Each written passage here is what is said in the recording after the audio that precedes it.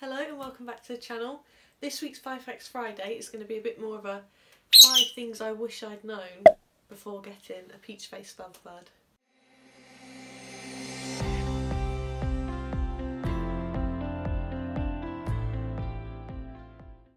So, here's an extra one. They pop holes in your clothes. The first one I'd say is the amount of noise they make. I did a lot of research before getting a peach-faced lovebird, and a lot of places I looked said they don't sing like, say, a budgie would. They more just scream. And I was so excited to get my peach-faced lovebird. It'll be fine. Played some YouTube videos listening to what it sounds like. It seems quite nice. Yeah, it is loud and it is constant, and it's when you're on the phone to someone. It's first thing in the morning, so that is definitely something I'd look into more if you're thinking about getting one.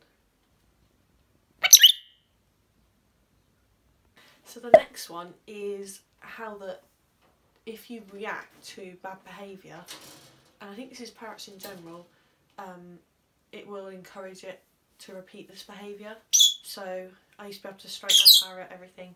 Then one time I wasn't expecting to be bitten and I said ow, and ever since that I can barely even stroke Nacho now.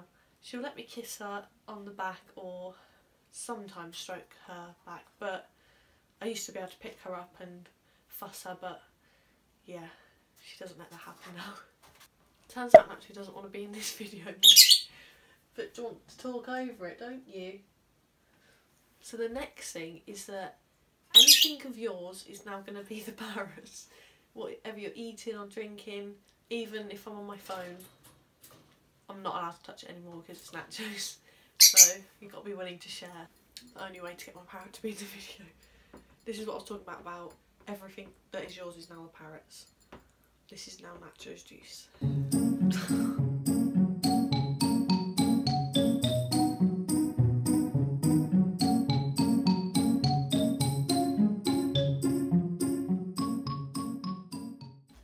So the next thing is fussy eating. I don't know if this is my lovebird in general, or it's all lovebirds, or lots of parrots are like it, but Nacho is a really fussy eater.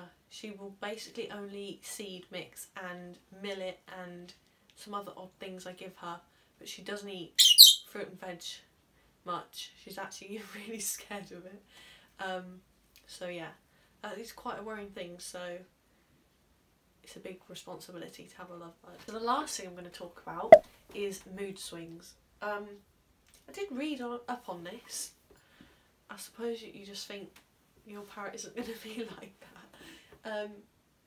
I did also believe that my parrot was a male until she laid an egg and it explained all of the awful behaviour.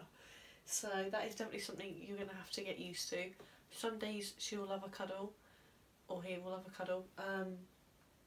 And then the next day she doesn't want to come out of her cage. She doesn't want any fuss. Yeah, lots of tantrums. Thank you for watching. Don't forget to like and subscribe and turn on the little bell notification. And we'll see you next week for another 5 Facts Friday.